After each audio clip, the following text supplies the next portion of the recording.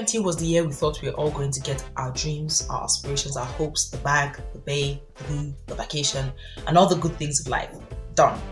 Well, it might have been for some, but it wasn't. Largely across board, 2020 was a lot. Things took a downward spiral and things just were uncertain and just all over the place. And one important thing I learned throughout 2020 is gratitude.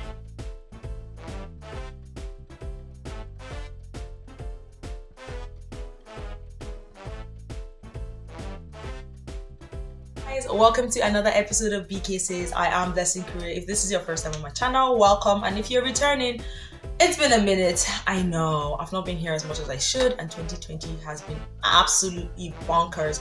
We all agree we didn't start the year expecting to be locked down. We didn't start the year expecting to have our plans disappear into thin air, but here we are today.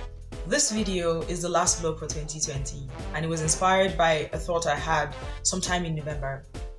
I had worked with a certain client for my own voiceover, and it was one of the clients I had noted down that by the end of the year I wanted to work with, and just threw the paper somewhere without like giving thought to it. And I had worked with quite a number of people I had desired to work with on certain type of projects I wanted to be on. But when I saw this, I was like, oh yeah, I really am glad that I worked on this. And in that same moment, I was like, oh, but I didn't get to work with this and this and this, and I didn't get to do this and this and this, and my skincare business didn't get to this point where I wanted it to get to, and my master's was on hold, and all the things that didn't happen started to rile up, and I got a bit pessimistic, and the Holy Spirit was like, but you're alive. This year has been a lot, guys, and gratitude for me is something I had to force myself to. I broke down. I was like, oh my God, I never noticed how ungrateful I had become, always in search of like the next big thing, always in search of the next conquest, so to say, that I failed to pat myself on the back or say, well done, Blessyn, you're doing good, Blessyn, I commend you, Blessyn, I'm proud of you, Blessyn, oh, I'm buying you this, I'm buying you, say for instance, I'm buying you this product, Blessyn, to gift yourself because you're amazing, Blessyn. I wasn't doing that. And I said I was going to start doing that consciously because I've tried.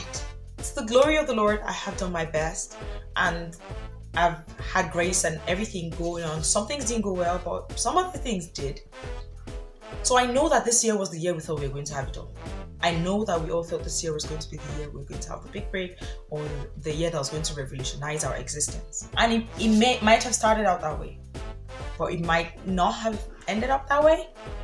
But I really want you to sit back and think and count your blessings, because in the quest to constantly achieve something or to build on something, now this is not saying you should be complacent or laid back or lazy, but give yourself some credit. You are doing amazing.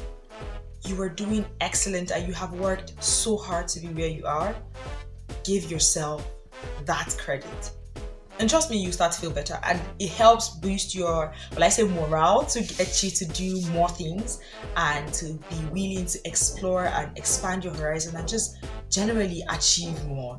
So in the next few days, I will be dropping the Hausa proverbs that I drop at the end of the year. Normally 3 days. I start on 30th, 31st, and the 1st of January. Proverbs that have stood out for me based on my experiences in 2020. I'll share them on my Instagram, Facebook, and Twitter, as well as on YouTube, because some of you follow me just on YouTube. So please do well to watch them. I think you'll find some of those proverbs and nuggets very, very useful. So do well to check out this page. I'll be sure to post videos consecutively leading up to the 1st of January. So help me God.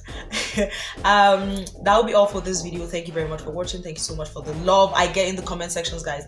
I've not put up videos in months, but I still have comments on like previous videos and so much love and support. Some of you reach out to me via email, via DMs, on like other social media networks, and I just want to say thank you because it means so much to me. In the spirit of being grateful, I want you to reach out to people that you're grateful to have in your life in 2020 and tell them how grateful you feel to have them in your life. So reach out to someone today and tell them how grateful you are to have met them, to have experienced their friendship, their kindness, their love, or even if it didn't end well, but you're genuinely grateful that you met them or had a certain experience with them. I want you to thank them and just end the year on a positive note. Do have a wonderful 2021. I'm just putting my expectations. It's like something we say here in Nigeria, vibes, and inshallah, like what will be will be. So we just vibes and just work towards my goals, and whatever happens, I take it in good faith. If that's anything 2020 has taught me, is don't tie anything to your chest. Take whatever that comes in good faith. Have a wonderful day, and don't forget to subscribe. Bye.